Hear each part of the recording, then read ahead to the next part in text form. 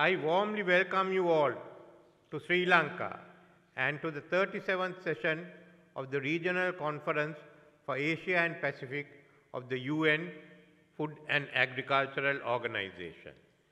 The FAO has a significant role in Asia-Pacific region in promoting food security, transforming agri-food systems for sustainable production, building sustainable and resilient agri-food systems, which has relevance to the SDGs. Now, as far as Sri Lanka is concerned, we would go beyond it. It's also going to play a major role in the transformation of our economy. Let me explain in brief what we plan to do. You have come here and we are hosting this conference at a time when Sri Lanka is emerging for an economic crisis. A crisis emanating from the fact that we declared self-bankrupt. In 2022, we didn't have fertilizer for cultivation. There was a shortage of food. There was a shortage of fuel and basically a shortage of foreign exchange. It's from this that we have come up to this level. Very soon we will be signing our final agreements with the committee of overseas creditors at the Paris Club, and we will no longer be a bankrupt economy. But that's not enough. In coming to this position in such a short time, I must say agriculture played an important role. As I looked at the economy, what were the low-hanging fruits? Where could we first get our results? The first was agriculture. The second was tourism. It's a question of how do we go. Fortunately, we had assistance that was provided for us by USAID in giving us the fertilizer. We were able to access fertilizer on our own. That made a difference. By 2023, April, when the main cultivation season came, we were out of the woods. We had a good season, and I knew from there onwards we could go ahead. So that was first. And then throughout the year, tourism started picking up. So agriculture did play a role. Now what would I have done if there was no agriculture? If there was no food production? That's a big question. And again this year, throughout the last year, we were fortunate, and this year again, we'll have a good crop for this season in April. And we'll go on to the second crop towards the end of the year. Agriculture did play, and remember, in all our countries, agriculture has an important role, and agriculture can play a role in ensuring a country develops. So if you are ever in a crisis, first go for agriculture. That's what I could recommend to all of you. The second is, why did we get there to this problem? One major issue was the balance of trade. It was never in our favor, and we've been taking a fair amount of foreign loans, which we are not able to service. So secondly, all the agreements means we get a much longer time to service our loans, to repay them, but there's a catch in it. If we don't have a favorable balance of trade, this will continue again.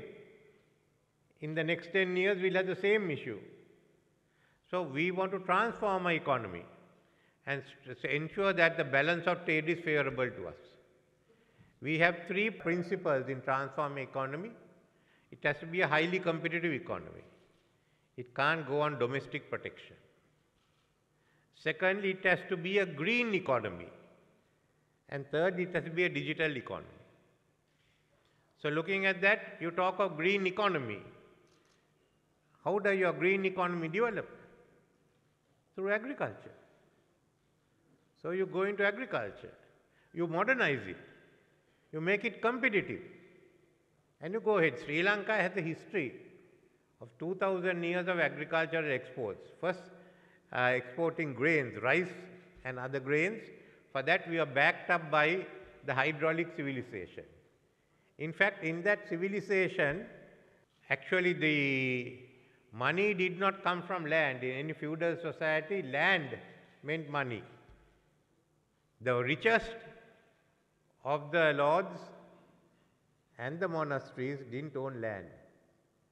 They owned the reservoirs that sold the water. So anyone who owned land had to buy this. So that was the type of economy we had at that time. And the collapse of that civilization, we came down to the wet zones, and we are well known for Sri Lanka's spices. When the British came in, as price of spices were coming down, we got into the cultivation of tea, coconut and rubber.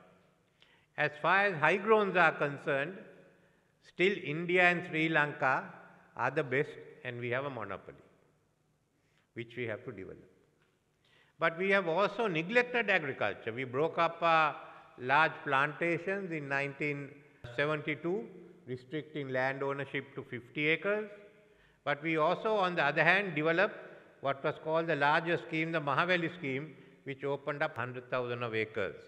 That's where FA also came in to help us. But we could not go ahead and develop it further as a result of the war. Thereafter, we seem to have neglected it. So I thought we'll go in for this. We'll maximize and we'll become a country that's exporting foodstuff, agriculture, and not merely crops, but we want to go in for value added. That is what we are looking at. A good example we have taken is from our friends in Thailand, which has now established a very good export economy in agriculture. So we are starting off. First is to reorganize the system and open it out to the private sector. There were many closed sectors, we have to open it out. Second, what are we looking at? We are looking at the most modern agriculture system to come into this country. We want that. And it will take us 10 years, 15 years, but 10 years is the target. We bring the most modern agriculture sector. But we have another issue. Young people are leaving the village. They will not take part in traditional agriculture. Bring in smart agriculture, you can keep them back. So that's one of the other issues that we are facing. So as we open up, first is that our agriculture ministry was divided into, divided into 3 ministries. So now we brought it under one minister. He controls all, and we'll be start restructuring. Firstly is a good delivery service. How do we deliver a good service to the farmers? Our systems had really ceased to function, partly because we had devolution and we had not done it properly. So there were competing interests of the central government and the provinces. Now we are rationalizing it, and the main centers, of which we have about 300, think in the periphery area without the plantation crops, we turn that into agriculture modernization centers where all who are concerned, public and private, will be there. We want to bring in the private sector working together with us, with the government sector. That's the best way, that's what we agreed, and now we are getting the private sector with it. We have to look at new systems of purchasing, we have to look at the new supply chain, cold stores, all of that is not available in Sri Lanka. You bring that in, and that certainly will make a big difference. One effort of privatizing is privatizing the state-owned plantations. We are opening out land, remaining land under the Mahaveli scheme. We will also give land which is available with the state and which has not been utilized. That's for anyone who would like to go in for modern agriculture. There is another privatization scheme we are bringing in, which is the largest privatization scheme we have. Since 1935, we have given land out to farmers. All this land has been given out on permits under the Land Development Ordinance. No one owns it. Now we are giving them freehold title. Nearly over 1 million plus farmers will get freehold title this year alone. So the land is yours. You are committed to the land and you develop it. So this is the biggest privatization I think we have done in Sri Lanka. We are giving them ownership and then we will back them to modernize their agriculture. So this in brief is what we are going ahead immediately. Get the supply chains and then look at how are you going to add value. That brings me to the field of animal husbandry, where our production, milk production is very low, about 2 liters per animal. Now we've changed it. As far as the state organized milk is concerned, we are going into an agreement where Amul will be controlling it. And what is the target? We will look at 2 million animals giving 10 liters a day. So from 1 we go to 10. That is 20 million there alone. And that is about 200,000 farmers. So that's one. Then existing other companies are also stepping up. Nestle's, Fontara, amongst others. Then another Sri Lankan company, Ambavela Farms, they have sent production up to 28 liters per animal. That's fairly high. But it means we will have milk not only for the country's needs, but all for value addition, especially for confectionery. We are looking at first the inland fisheries and then the aquaculture, and then we will go into the rest of the fisheries in the oceans.